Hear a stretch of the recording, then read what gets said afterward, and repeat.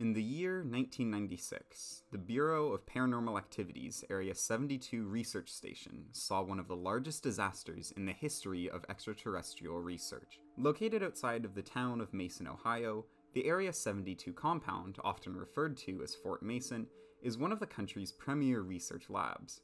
However, on that fateful April day, Fort Mason was anything but top class. The Bureau of Paranormal Activity got its start in 1886. That year, the organization set up its first research institute just outside of Cincinnati. It got its start investigating fringe cases and ghost rumors, but everything changed in 1937. That year, scientists at the Cincinnati site successfully launched the first Shooting Star, a prototype rocket design several years even before the famous German V-2 rocket.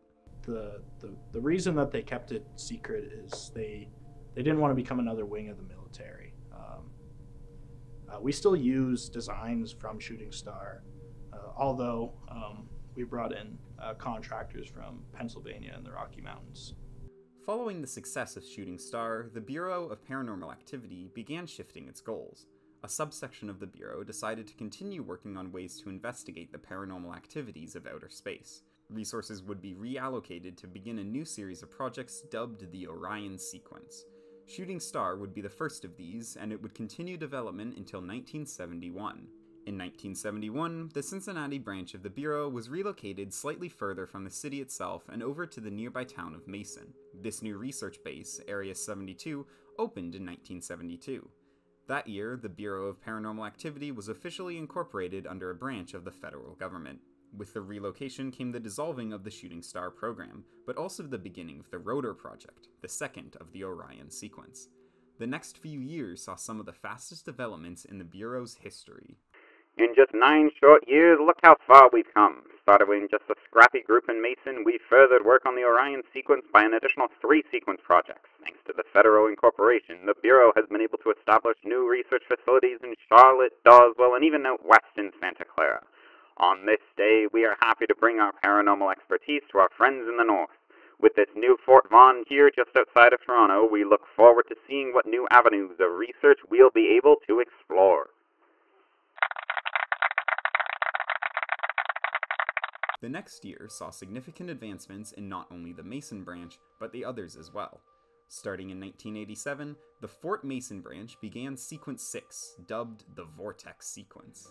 This was the first one that became a collaborative effort between 4 out of the 5 branches. It began life in Mason in 1987 before being collaborated on by the Vaughan and Santa Clara branches in 1991.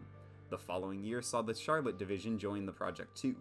The Doswell branch was more focused on the International Jungle Expedition project, and thus didn't partake in the Vortex sequence. Vortex would be the last Orion sequence project for some time. Mason had been shifting some of its efforts back into earthenly paranormal activity.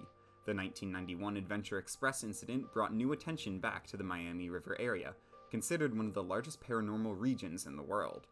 Nowhere really quite compares to down here in the Miami River Valley. There's just so many different paranormal things that happen here, and there's a reason why the BPA is headquartered here. Early into 1995, however, everything would change for the Bureau of Paranormal Activity. In August of that year, unbeknownst to the wider world, a strange object had crash-landed near their old aircraft testing facility. Initial investigations revealed higher than typical radiation levels, as well as traces of space dust in the exterior hull. Mason and Doswell both went into a media blackout following this discovery. The next few months saw an unprecedented amount of radio silence from certain sectors of the BPA. Typically, the Mason branch loved to show off their achievements, but for the first time, nobody was talking about what was going down in the Miami River. 1996's budgetary meeting was the final nail for this level of secrecy. During that meeting, one of the Bureau's higher-ups snapped and accidentally revealed everything. After this meeting, the entirety of the US was in shock.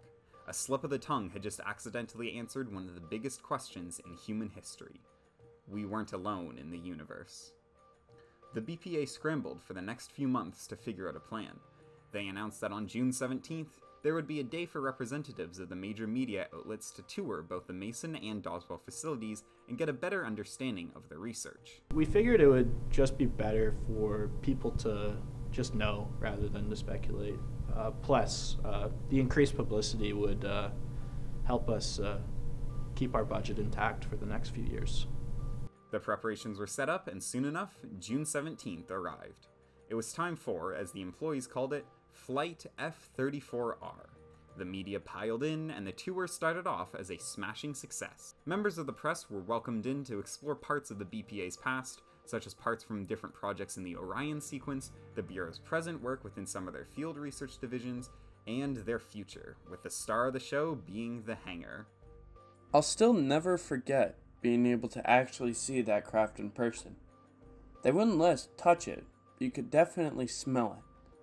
It smelled like a penny, but like a massive penny.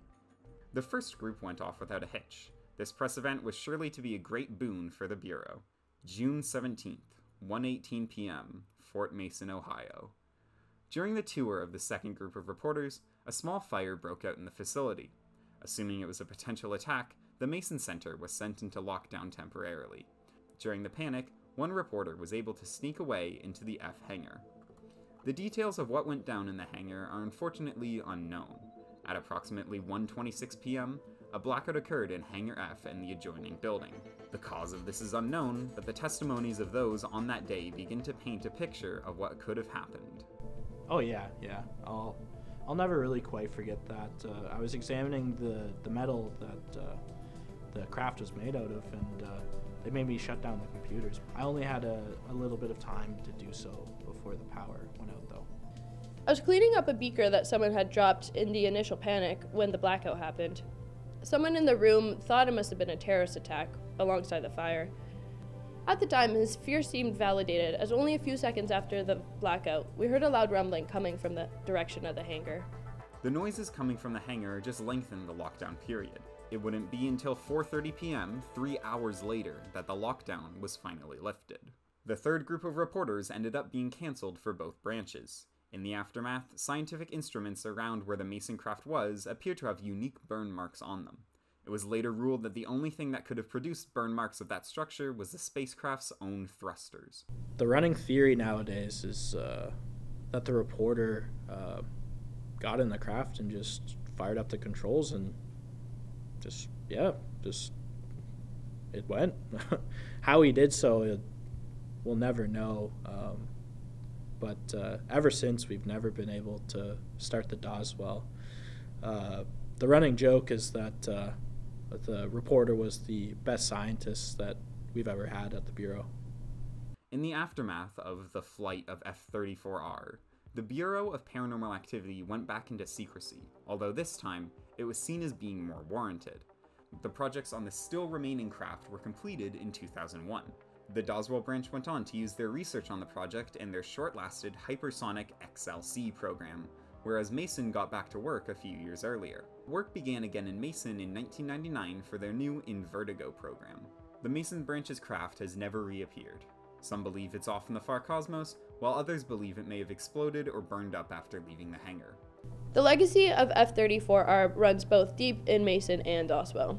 You can barely get done saying Bureau of Part without someone chiming in about their sister's uncle, brother-in-law that was working the same day of the incident. Whatever may be of that craft nowadays, it, alongside many other rumors and incidents, have cemented the Bureau of Paranormal Activity and the Miami River Valley especially as the place to go for all things unexplainable.